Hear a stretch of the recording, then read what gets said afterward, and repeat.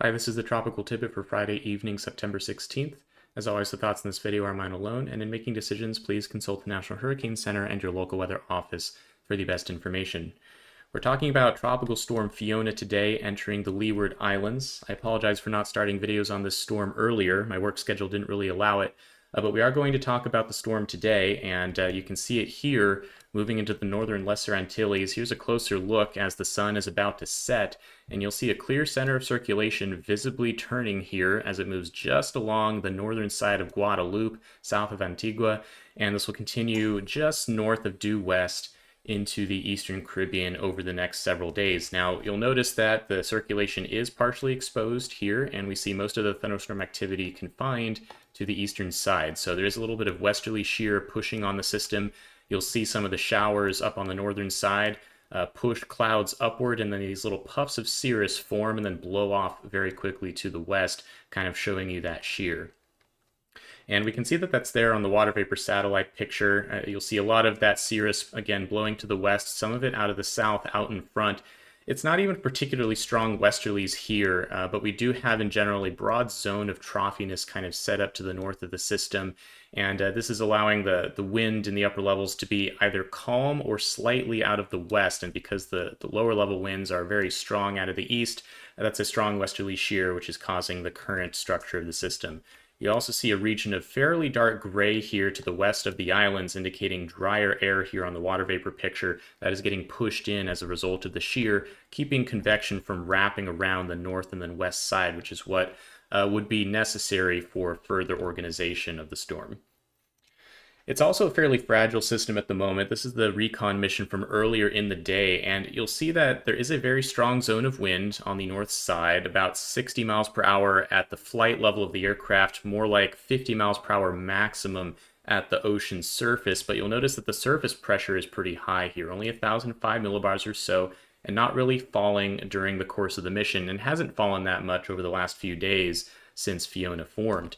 You'll see that the wind is pretty light on the south side. It's very hard to find very strong westerlies here on the south side. And so that tells you that the system in general is rather small, and it's not very strong relative to the environment that it's embedded in. While we do have the strong wind, ultimately it is still a weak system. But even weak systems do bring that strong wind to the islands. We're used to that. Even with tropical waves, we can get strong winds when systems like this come through.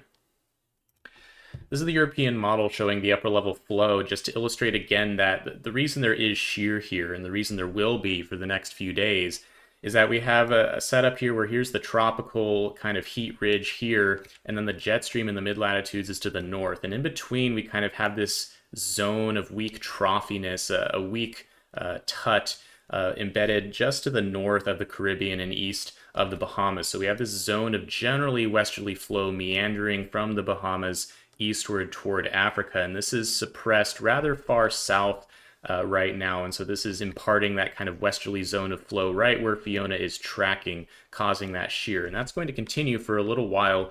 You'll see that as we go out, this zone of westerly flow aloft continues to exist, and although we do see a nice anticyclone above the system, which in general would be healthy for a tropical system because the winds at the surface are so strong out of the east, this is a westerly shear in the net result. So this is going to continue causing issues and limiting development at least for a couple more days.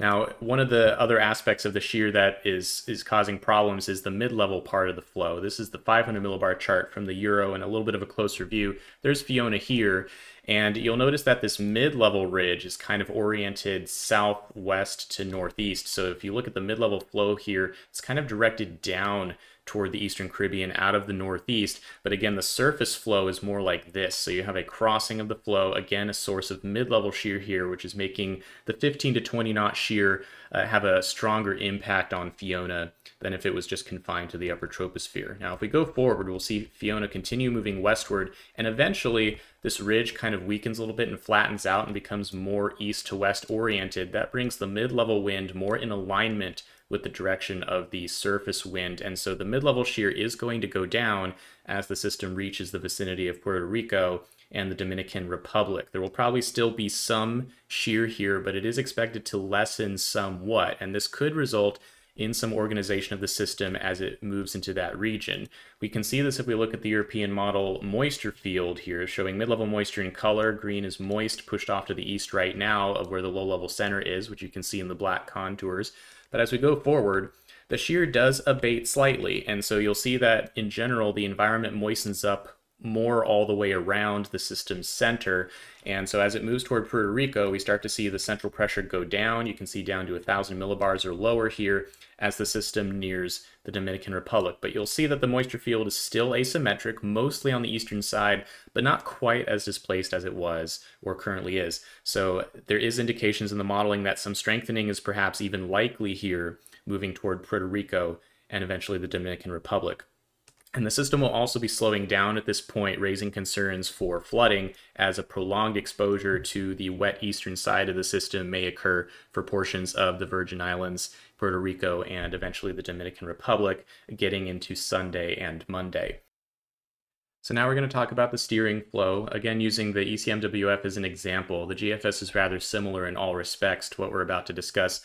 Now, right now, the steering is pretty simple. Again, we have that big ridge to the north kind of directing Fiona toward the west. But we talked about how that ridge will weaken here over the next couple of days. So by the time this gets near Puerto Rico and the Dominican Republic, you'll see this ridge narrow, become a little bit weaker here, less vigorous flow out of the east, and so pushing the storm less quickly toward Hispaniola.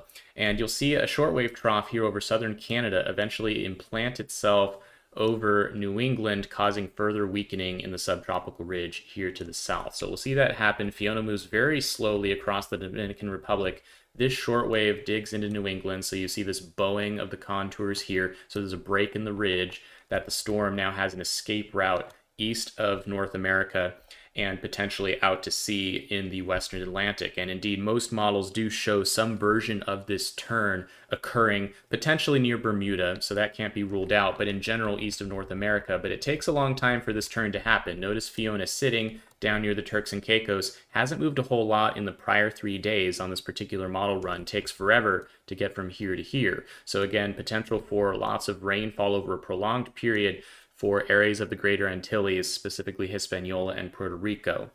Now, as this starts making its turn toward the north, you'll notice that the shortwave does pull out and moves on. So there is this ridge trying to nose its way in over the southeastern U.S., and in some circumstances, one has to watch for this to get trapped underneath and then get forced back westward. Right now, that doesn't seem like a very likely outcome, but it is something to just keep in the back of the mind as we're watching the forecast for the system evolve, because this shortwave is a source of uncertainty. It's a very small feature. It's not necessarily going to be well predicted by the models compared to a larger trough. And so if it exits more quickly or is weaker and allows this ridge to nose out just a little bit farther past North Carolina, there is potential that Fiona sits down here too long and ends up getting forced back toward the west, at least temporarily, before eventually making some kind of turn. And maybe there's a low chance that it gets uncomfortably close to North America. Right now, that is not the expectation. Most modeling does show a recurve, as you can see here on the European model. A big trough comes in and cleans it up and sweeps it out to sea, although rather close to Bermuda on this model run. In fact, I think this one may actually, it goes right over Bermuda on this particular model run. But we are also talking about a 7 to 8 day forecast here, so naturally uncertainty is rather high at that range. There's a reason the National Hurricane Center only gives a forecast out to 5 days, because things get rather cloudy after that time, and sometimes it's cloudy even within 5 days. But I think this plot here is going to show you kind of what I just said in a nice format. This is the GFS Ensemble showing 31 different possible trajectories according to the model that Fiona could take, and you see that we're tightly clustered here on a west-northwestward track toward Puerto Rico and Hispaniola. And at this point, we haven't really talked about the land interaction aspect of the intensity forecast, and as usual, with any kind of tropical system moving toward Hispaniola, the mountains here are quite tall. That causes, of course, a flooding problem, but it also can rip up tropical systems and cause them to lose their organization, and sometimes they don't recover. And if the system moves over the better part of these mountains and takes its time doing so, it is actually possible that Fiona just dissipates, and we do see that some ensemble members do show very weak here in dark blue and green colors, indicating a very weak system kind of drifting off with the low-level flow toward the west and not really recovering. That is actually on the table here. Right now, the majority of models and the majority of the GFS Ensemble members show a strengthening system, these yellow, red, and pink colors turning toward the north eventually as that trough swings by to the north and kind of picks this up and shoves it out into the western Atlantic toward the north and eventually the northeast. There's Bermuda there, so you can see right now those tracks are uncomfortably close, so we'll have to keep an eye on that within 6 to 7 days.